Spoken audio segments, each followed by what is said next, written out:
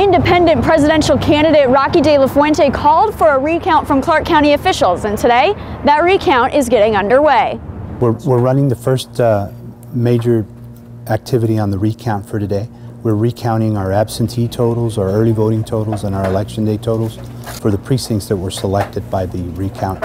And it couldn't be done without the Clark County election staff in place. As far as the employees are all my employees. There are 25 of them working on getting the recount effort done.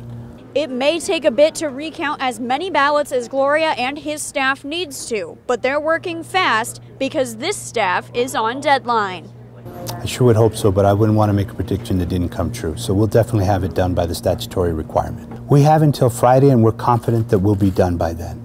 From North Las Vegas, I'm Elaine Wilson, Las Vegas Review Journal.